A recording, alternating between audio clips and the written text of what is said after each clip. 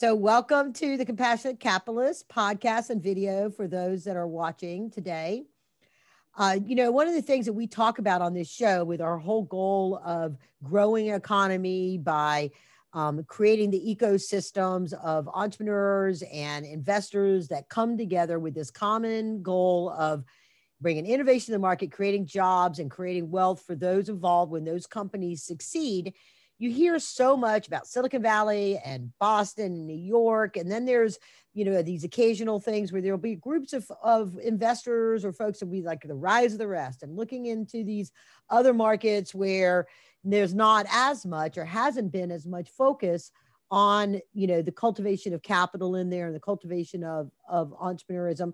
And so much of that is changing now. And my guest today is a big part of that change to identify opportunities outside of the most likely places that you would expect it. And when I first met him or first became introduced to him through an event going on in Louisiana, the Brew 10, and we had a subsequent conversation.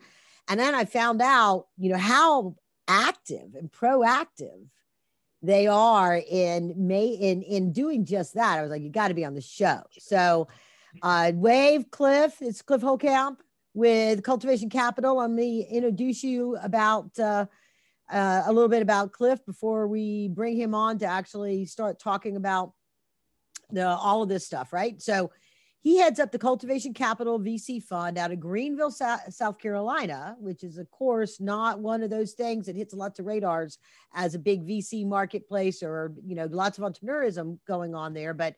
And so it's a secondary office to where their fund is headquartered out of St. Louis. And they moved there. He moved there with this very specific intent as a strategic location for these undercapitalized markets. The fund was started in 2012 and initially focused on software tech and has now expanded into biotech, ag tech, and geofacial tech, which is really interesting that we're going to get into that kind of stuff. But before venturing into the world of VC, Cliff was the founder and president of Foot Healers in St. Louis and pioneered a new concept in healthcare services. He experienced rapid growth, opening 7 retail healthcare centers in 5 years, with a model that each location got profitable within 12 months. And he successfully exited that business with an acquisition to a private equity fund, which is a topic that we've had of late, is how do you prepare to exit to a private equity fund? So please go listen to those particular podcasts when you want to learn more about that. So it's really exciting, Cliff, to have experienced as positive results as an entrepreneur and now to sit on the other side of the table to be investing and helping other entrepreneurs achieve success. So, that's what compassionate capitalism is all about, right? And welcome to the Compassionate Capitalist Show. Thank you. Appreciate it. Good to be here. So as I reviewed your bio and after we talked, I was surprised to see that you had been in IBM in sales almost around the same time that I had. So Really? Connect the dots of, different regions, right? But, and probably even different divisions, but I was like, oh, wait, I don't think we ever crossed paths, but anyway, so connect the dots for the audience on how do you go from being in IBM sales to starting to see what is really sort of like a totally unrelated business, a foot doctor healthcare centers, right? Into sounds kind of crazy, doesn't it? Yeah. And then becoming, industry makers as this, in this VC world of these very specific high-tech industries, that's connect the dots for us there. Well, I worked in sales for IBM. And that was my first job out of college, but not my first job in sales. I worked in sales pretty regularly as summer work growing up in high school and college.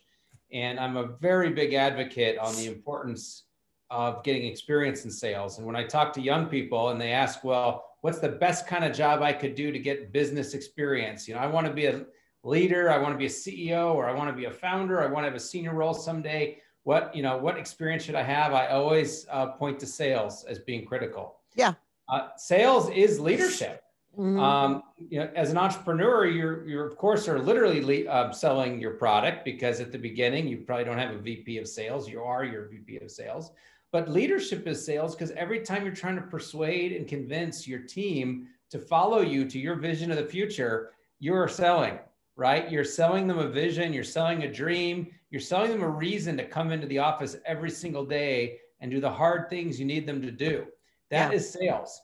And it's unfortunate that we all know that sales sometimes has a negative connotation of that used car salesman. And by the way, I do know some good used car salesmen, including my own brother, who's not a sleazy used car salesman, he's the good kind.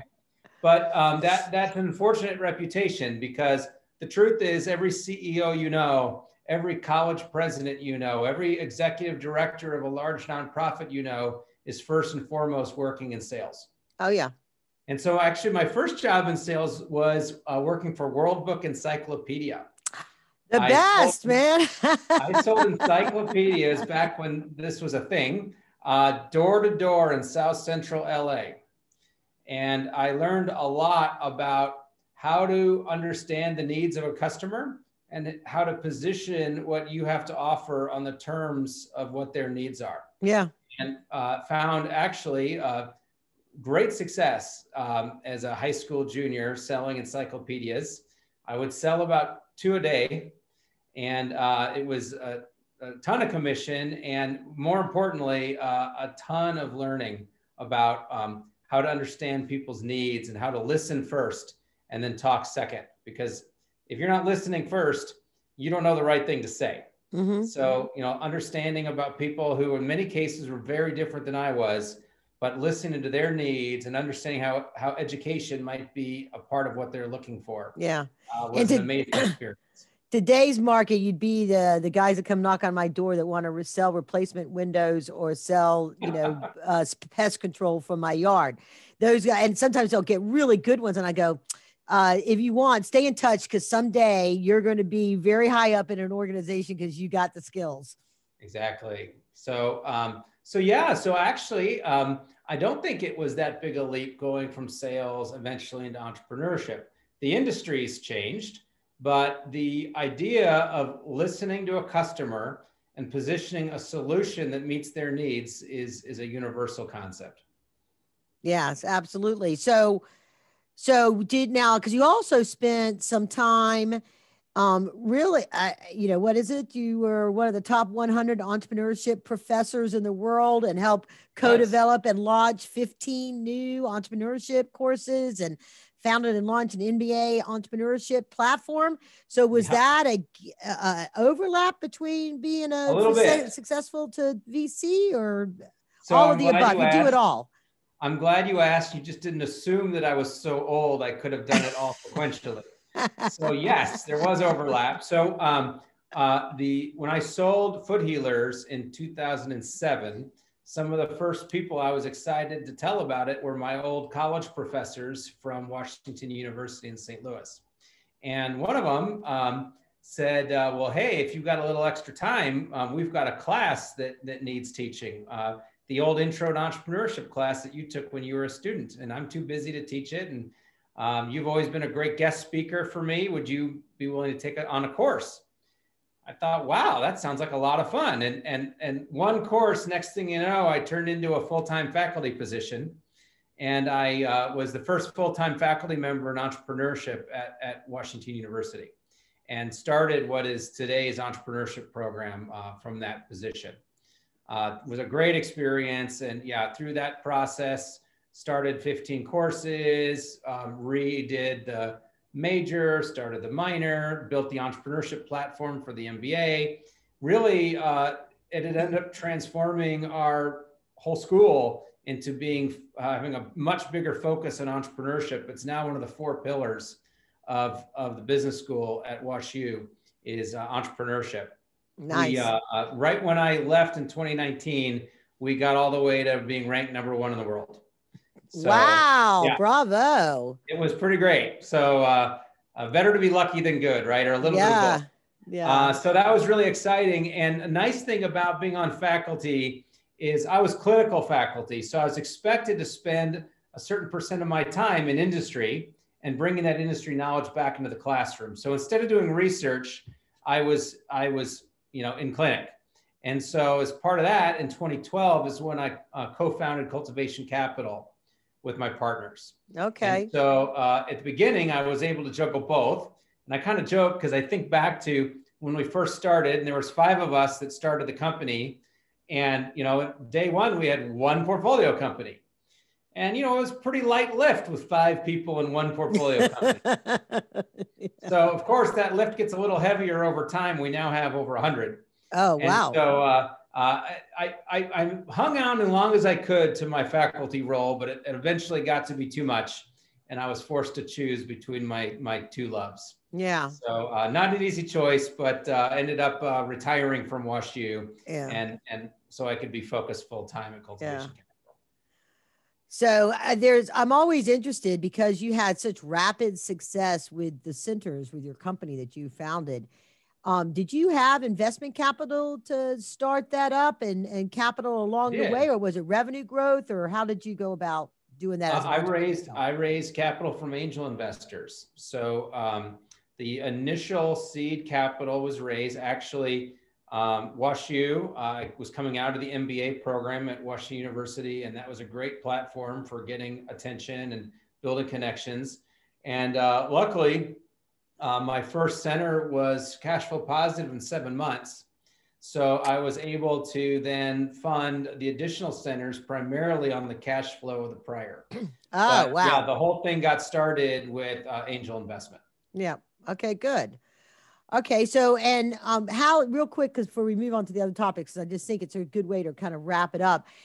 How did you know it was time to sell? How did somebody just come knocking on your door and you were like, oh, it's an offer too good to refuse? Or did you say, I got this plan that says 5 years or this amount of revenue or this amount of profit, and I'm moving on. I have a vision of where I want to do what I want to do next?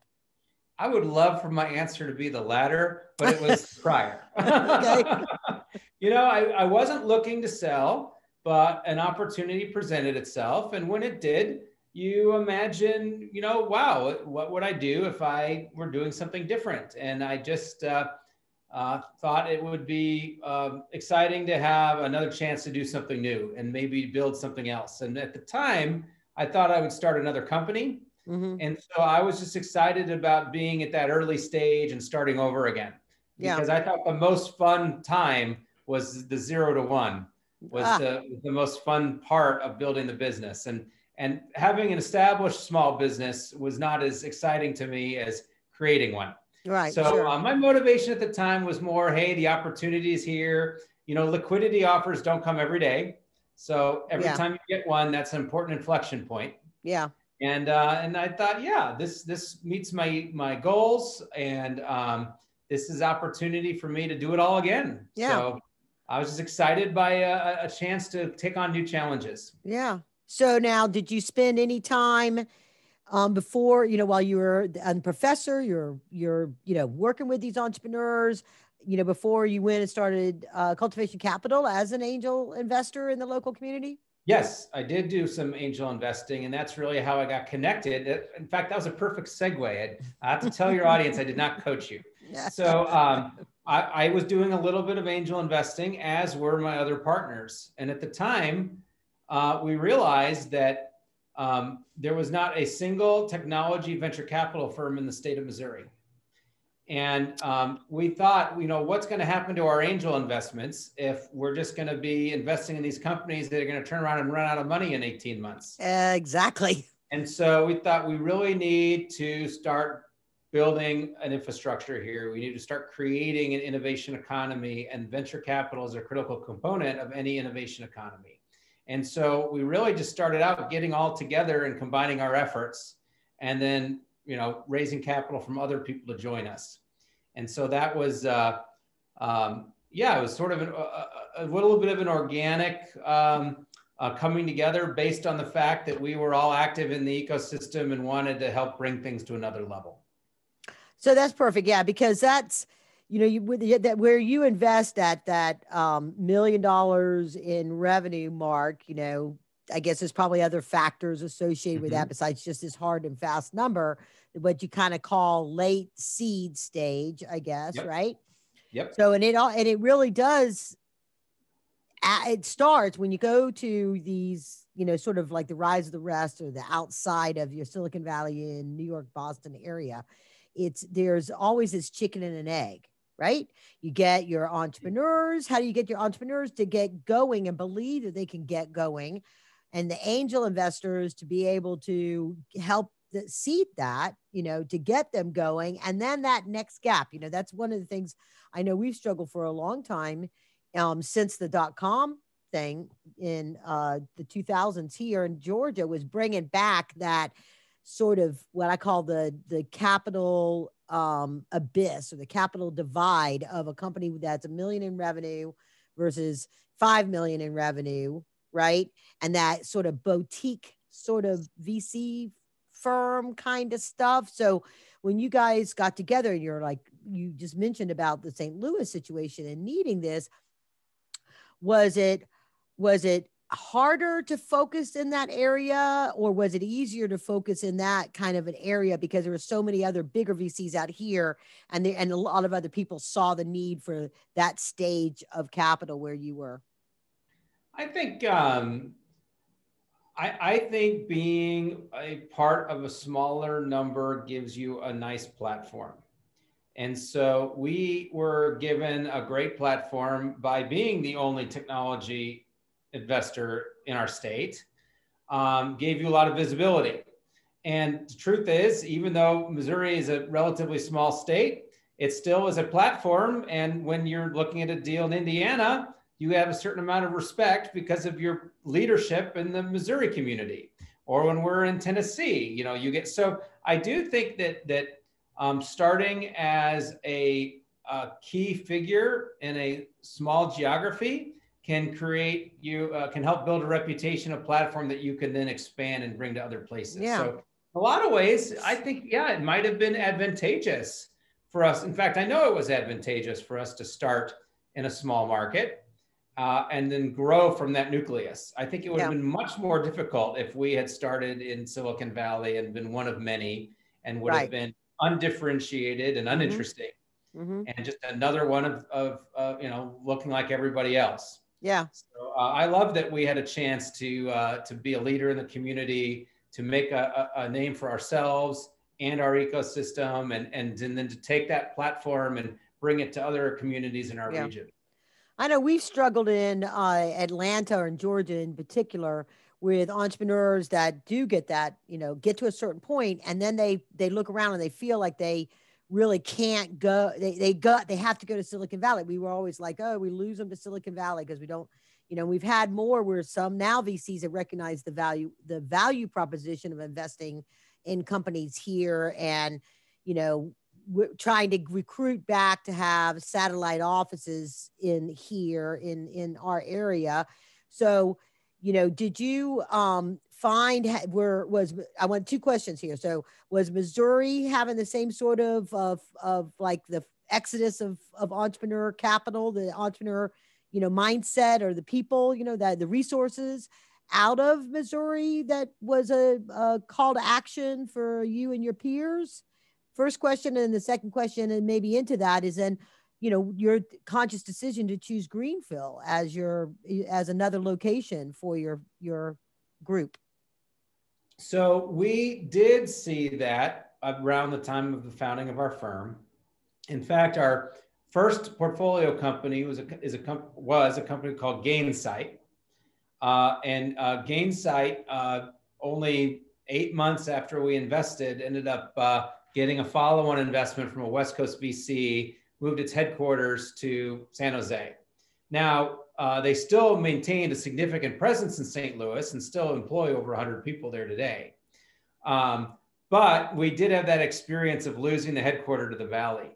But about, maybe it's been 5 or 6 years ago, we started to see that change.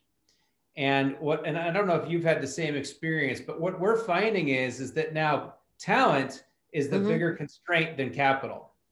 And so rather than the talent moving to the capital, it's flipped. And we're seeing the capital is chasing the talent. And what I'm seeing is that West Coast VCs and Northeast VCs, they don't want to disrupt a winning team. If you have a team that's highly functional and then it's working, and they're making the metrics that they need to invest. They don't want to disrupt that by moving it or by changing the CEO. They want to leave well enough alone, and that change happened, I don't know, over a period of a couple of years, about 5 years ago, and I haven't seen a company moved in years. Yeah. When we first started, it was probably more common than not. Yeah. But yeah. I'm sure you've seen the same thing, that just hasn't been happening. Maybe a little bit is that the West Coast is getting a little bit more respect for the rest of the country. I think, though, the main reason really is because talent is the greatest commodity these days, not cash. Yeah. And we're seeing that kind of that reverse paradigm. Yeah. And I think also the nature of the ability to do more virtually, you don't have to, we're far removed from the idea of everybody's got to be centrally located, not even just what's happened in the last year. I think that has become much and more, and recruitment and the cost of living and everything is so much higher. Everything's so much higher on the West Coast that you can get a lot more done for less money. Well, and the real problem in the West Coast is employee retention. Mm-hmm. It's a crisis. It is really hard to keep a high talent employee employed for over a year. My data is a couple years old, but a couple years ago, the average tenure for an engineer at Google was only 13 months. Oh, wow. And they're getting free massages and vegan lunches. And I mean, you can't imagine a better employer in the world, but everyone's always hopping to the next opportunity. There's such a frenzy. And what coastal firms are finding is that employee retention is much higher in Georgia and in Missouri and in Tennessee and in South Carolina, and that people actually stick at a job for a few years. Yeah. They actually see it through. Yeah. And so this idea of employee retention has been a huge factor in even West Coast firms opening satellite offices outside of California. Right. So talk about Greenville. Why Greenville? Yeah, it's crazy, right? So this really, I hate to be such a cliche, but I think if it weren't for COVID, I wouldn't be here. This really goes back to April maybe, and it suddenly hit me that our firm is completely virtual and working more as highly functional as ever. Just really not skipping a beat. And it struck me that, I don't have to be in St. Louis. And it never really seemed an option before not to be in our own headquarters. But I just realized that am I being the most strategic I could possibly be about where I live?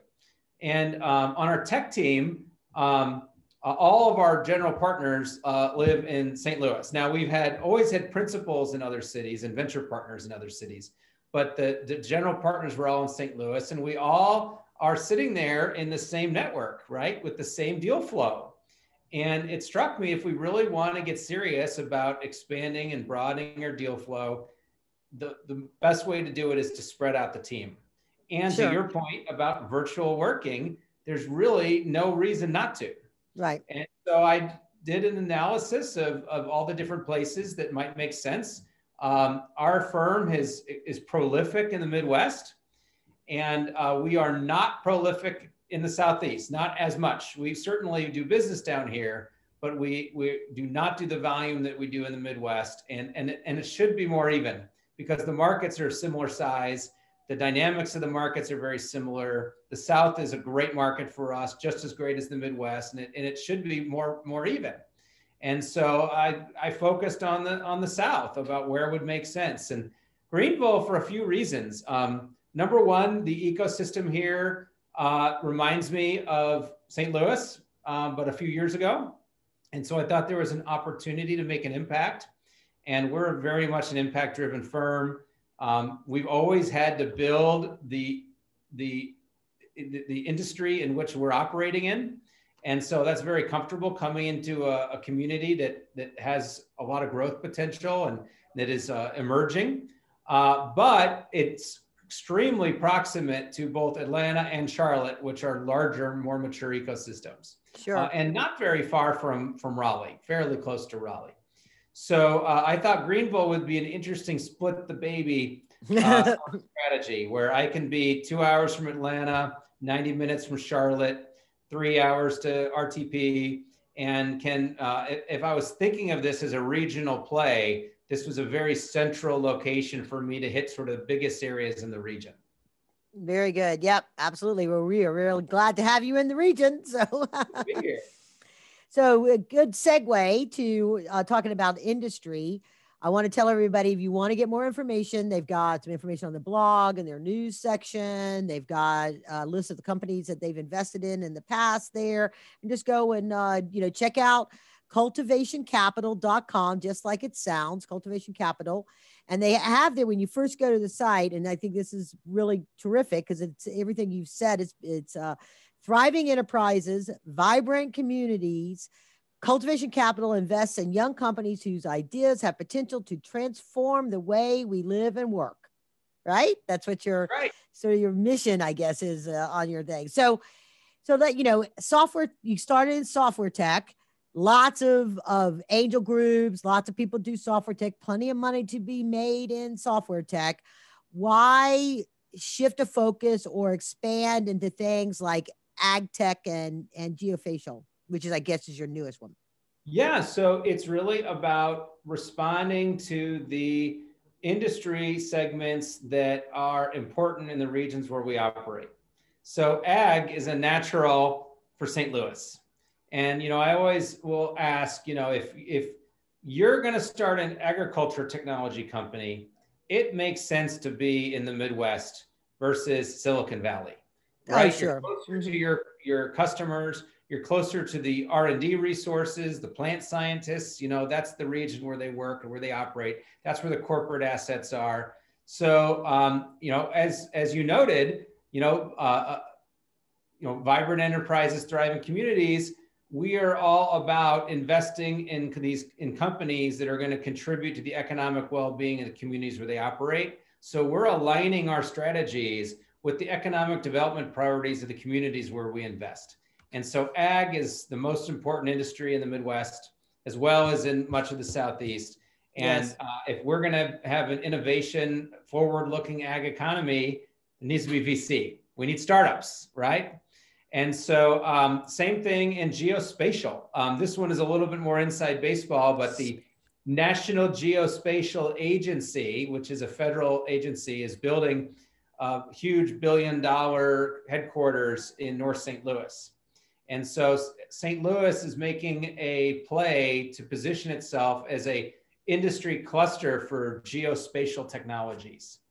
And so as such, if we're going to claim to be a geospatial hub, well, we better have an innovation economy. We better have startups. And to do that, you need to have venture capital. Yeah. Geospatial is an interesting segment because it really crosses into a couple other industry segments. So a lot you see in national defense, right? With mapping with regard to spy stuff and military stuff and cool things that I probably don't even begin to understand. But also it's really big in precision ag. And you see a lot in transportation and logistics. So these are all strong industry segments for our part of the country. And they interconnect. And I apologize for those listening. I did say facial instead of spatial. And I had that down wrong. My hearing was off from before. And I think that's fairly new for you to be getting into that segment. It's very new. We're just now starting to look at those opportunities. So let's talk about what is ag tech, and how what are the problems that you're looking for entrepreneurs to be solving when it comes to the crossover or independently, because I know one thing. I've seen a lot of at pitch competitions and things like that. I've seen these, and sometimes I don't know that there's a problem because it's not an industry I'm deep into until I see an entrepreneur describing the problem, right? And so one was all the way to like that last mile, particularly in the agricultural space. They use chalkboards to write stuff down, a little sticky notes, and then they try to remember to key it into the computer that they have, because handhelds don't really work that well sometimes because they're doing stuff with their hands. And how do they do that? And so the getting into using things that are, the Internet of Things and stuff like that, where and even the, blockchain of tracking data pieces all along the pipeline. So I've seen some solutions out there trying to have better knowledge as to what's happening, where things originate in the agriculture, all the way to where they end up. So is that what, talk about some of the problems that you've seen, or you're excited if there's something that you've recently invested in that you think is really exciting in the space that, is solving a really key problem that we may not have, other people may not realize. It's the average Joe doesn't know that has been a problem. Ag tech is really an interesting field because it is broad. It covers a big spectrum. I think the best way to think about it is to think about the value chain. It starts with a seed in the ground and ends up with dinner at your table, right? Right. And it really is everything in that value chain, from planting the seed to delivering that meal to your doorstep, right? That whole agri-food value chain. And the commonalities, it all has to do with the food cycle, with providing nourishment for humans and animals, by the way. And that's a major global mission. There are a lot of futurists who foresee a shortage in the global food supply chain over the next 30 years and are very concerned about food security internationally. And so most of these companies are working within that food supply chain to make it more efficient, more affordable, more productive, right? And it will create better food for more people at a lower cost. And actually, to talk about that chain, how early we start, I'll take one that's at the very, very beginning. It's a company called Benson Hill. Benson Hill invented a platform that is basically CRISPR for plant science. So, CRISPR for gene editing. Oh, okay. It's CRISPR, just like they use in DNA, but DNA for plants. And they have a platform called PropOS that is used for plant science, for developing new crops, for developing, healthier, drought-resistant crops, a lot of crops that are better positioned for the conditions in which they're grown. And many times that might be in Africa or in other regions that struggle with agriculture security. And so, yeah, that's how early they'll go. They'll go even before the seed is born. Yeah. Right. Yeah. The very core of the DNA of that's interesting. Yeah, I have a cousin who's just a farmer. He just knows how to farm, right? And he got hired by the University of Florida to run their it's like funded by, big corporations, but it's really to do the science of and tracking, like the experiments, like how much water at what rate, and the ratio of this type of fertilizer versus this type of fertilizer. So they get PhD students out there, and he just runs the farm and helps them get all their data points that they accumulate to try to figure out. And I had no idea there's like, and I'm sure you know this, there's like 100 varieties of potatoes, all geared towards, trying to find crops that'll grow in different types of seasons so we can get out of this food shortage of seasonality, and all this research that goes on in the university trying to, improve that, the challenges that we have for making sure that we've got food that sustains through all different types of challenges, and, all the changes to our climate that's affecting the temperatures and the access to water, or when water is, and things like that, and all that kind of stuff. So pretty important stuff. Yeah. So, as you're looking into these kinds of things and you're looking into all these different types of technology, what if somebody is like I just described, it was something they're a PhD student, or they're a group of people that have seen a problem, they've been working on some kind of solution, but they're, sometimes it's a challenge if you don't have angel investors in a community that understand that industry as well, to be able to provide that seed capital. They can get some grants and government stuff to help them, get through their research with SBIRs and things like that. Do you see that? Are there groups of angels that will invest outside their regions in order to, because they have a specialty in ag tech, for example, and they're looking for those kind of solutions as a precursor to where you would step in? And is there because so many times angels are just like my backyard. So when it comes to specific so industries true. like this, Angels really do tend to be in your backyard, which is one of the reasons why we started, and we think it's important to have local capital at all stages. But yeah, back in 2012, Kauffman Foundation did a research project that found that 80% of angel investments are made within 20 miles of the angel's house. Wow. And so, I do think that when you get into highly specialized industry specific types of companies, you can broaden that, you can go wider.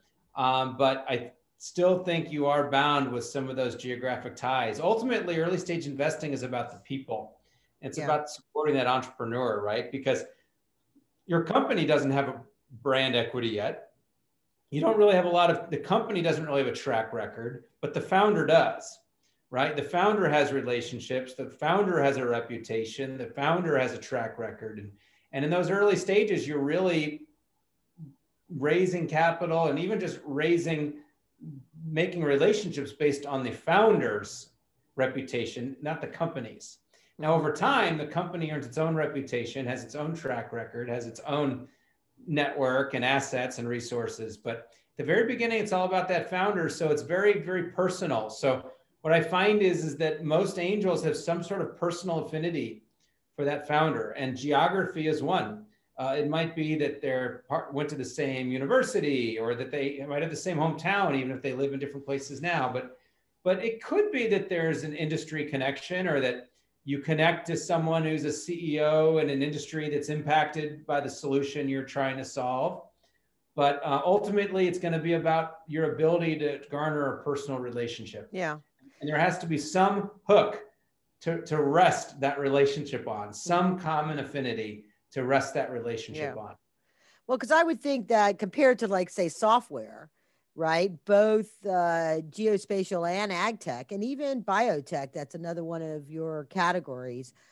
They can be kind of capital intensive to get through the MVP and to get to, $1 million in revenue, to get to that, like that heavy lifting that I think that would be, really critical for the angels to be able to play in. So they can, more so, especially in ag and life science, right? Because there's a long R&D period that happens before commercialization. Sometimes in software, you can do more of an MVP strategy and create something of value very inexpensively, start getting customer engagement, customer feedback, and you can grow and add features as you earn revenue. But it's pretty hard to do when you're editing a new seed variant. Yeah. Do you it doesn't work that way. And that's where you see a lot of grant activity, grant, from the, federal grants, or for university grants, or from other types of sometimes nonprofit organizations that are sponsoring research in certain areas. Do you see corporate ventures getting in that? It's like Del Monte or somebody. Are they seeding some of that kind of research because they don't do it in-house? I don't know about Del Monte in particular, but we do see yeah. a lot of corporate venture in ag. They do tend to lean towards later stage, though. Yeah.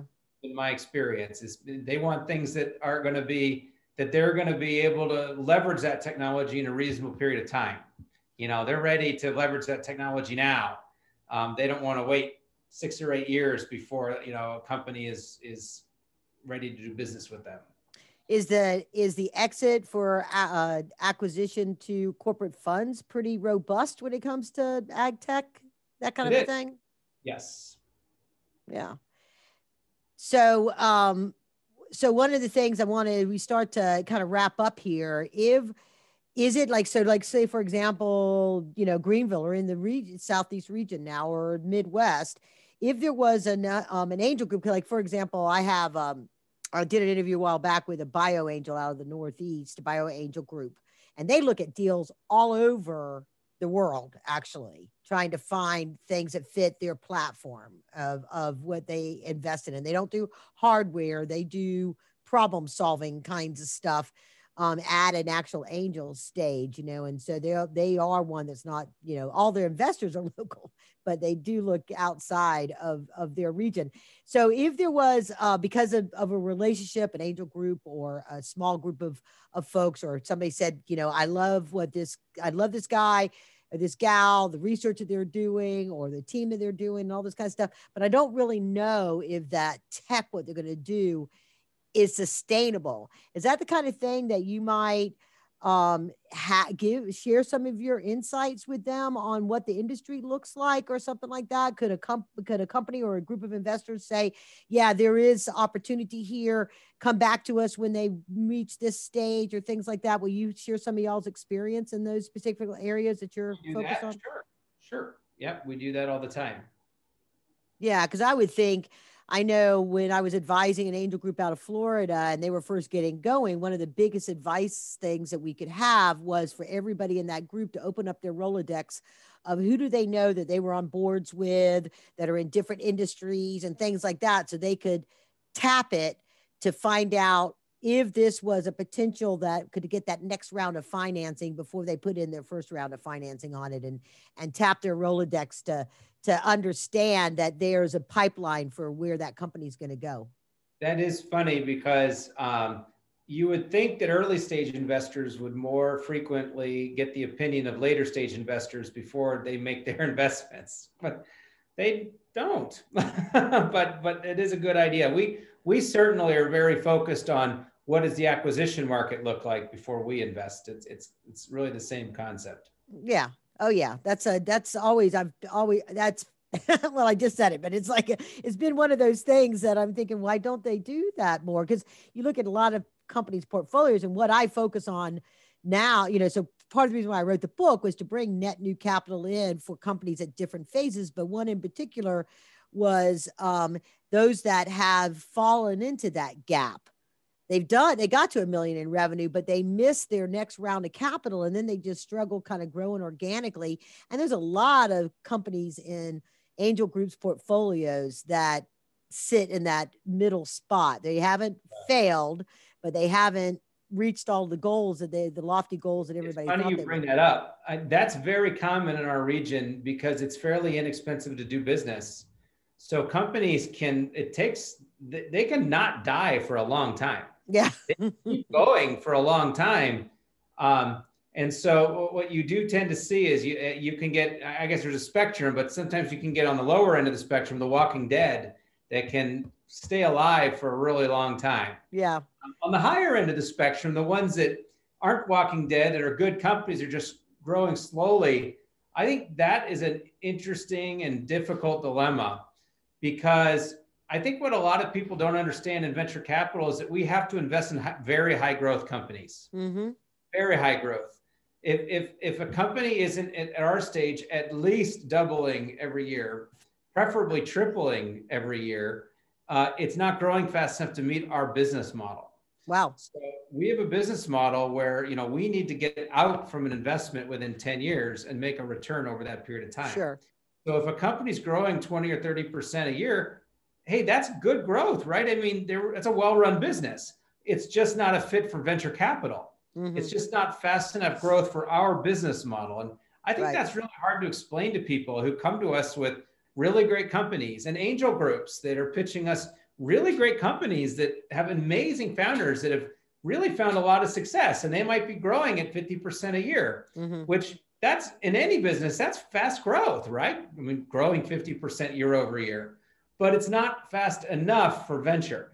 Yeah. And that's a hard message to explain. And I think that you hate to get somebody who's doing such a good job and tell them it's not good enough. And not that it's not good enough.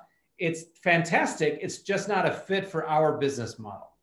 Well, and I think most VC models, that's the reason why there's so much less capital overall invested by VCs than angels. People don't really understand that, because angels spread it all out, but it's so many of them, and that model, what you just said, if they're growing like that, if they're not growing on that compounded kind of growth, well, they're never going to have an IPO. Okay. No. That's just not going to happen. So you almost have, you know, I'm working on my second book about scaling, and it really sort of tries to address that in saying it's, you can do this and you can exit. That's why I do so many things about private equity fund exits, is that you can get to this thing and those angels can get an exit, but they need to think about other sources of that growth capital so they could get to the $20 million mark or something along those lines. So as we're, you know, wrapping up here, what else have we not covered, Cliff, that you want to make sure the listeners of the Compassionate Capitalist Show, the entrepreneurs, the CEOs, the investors out there, what message do you want to take with them on optimism for the market to come and where we are in our growth of entrepreneurism and around the U.S.? Well, there's always opportunity. That's the amazing thing, isn't it? That there will never be a day where all the good ideas have been taken. This is true. Remember that, we always laugh at it when the guy from the patent office said that they needed to close the patent office because there was going to be no new inventions. And there was like, what, it was like, I think it was like 1,700 patents at that point in time or something like that. And there's now what, probably 70 million or something, you know. It's like there's always, you know, the innovation of the idea of something, you know, but for the warning out there for anybody listening, a patent does not create a business. That is true. A patent is a patent. A patent is a patent. It's a piece of paper. It's a protection of an idea. So, yep. All right, Cliff, thank you so very much for taking time out to be on the show today. And I want to encourage everybody to go to cultivationcapital.com, learn more about what Cliff and his team is doing. And always, please visit me at KarenRands.co. You can get information about the book and the services that we offer, and onwards and upwards. Thank you, Karen.